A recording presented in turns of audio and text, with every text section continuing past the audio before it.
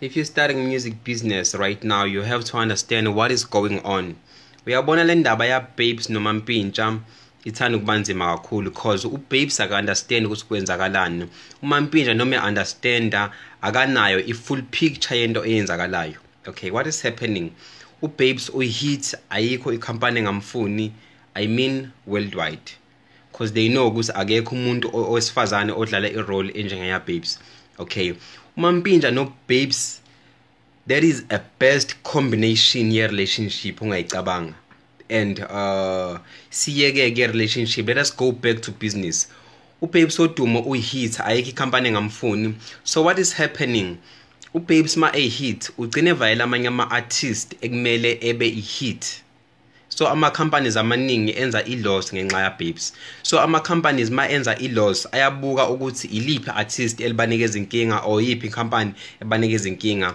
Then ila kusuke sekuqala khona uzwe kuthiwa i-artist eli-hit elithandwa abantu liraphile or lenze ini, qhubakala ini. It is where kusuke sekusebenza khona i-dirty dealing la ama-companies esehlanganisa amakhanda lana asuke phela eseshayeka financial ngenxa ukuthi le artist iya-trenda and yenza imali.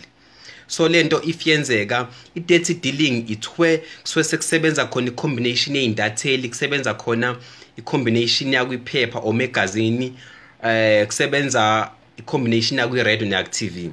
So what is happening is that uMampintsha, it might happen ukuthi lento akuthiwa uyayenza ku-Babes uyayenza but ayikho njengoba ivela. And I don't believe ukuthi yenzeka leyanto. But what I know exactly ukuthi sekusebenza dirty dealing bazama ukudestroya uBabes. Then uBabes uzobona late ukuthi bamdestroya ngenxa ukuthi kunabantu ababehind uBabes abacontrola abantu abaseceleni kuze kungabonakala ukuthi ibona aba-involve. Labantu abasiduze kaBabes abafida wrong information ngoMampintsha. uBabes uyazi ukuthi uMampintsha umthathe from nowhere.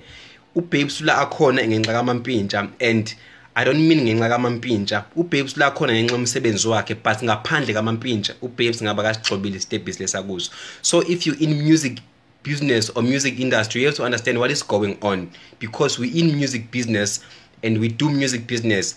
If ungathi uyabuka uBabes is about to be rich forever ngama deals azayo, but lento yescandal zakhe njengamanje khona ama sponsors aqala ukuhlehla, khona ama deals aqala ukuhlehla.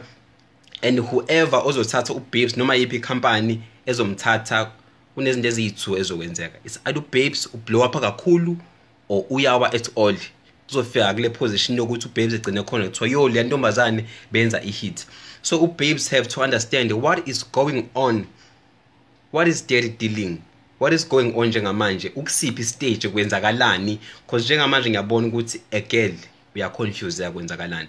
uMampintsha ukwahlukumeza yiphi intombazane since enginile ku-music business aziwa. Why iqale ngoBabes? So we have to understand awekho ama-relationship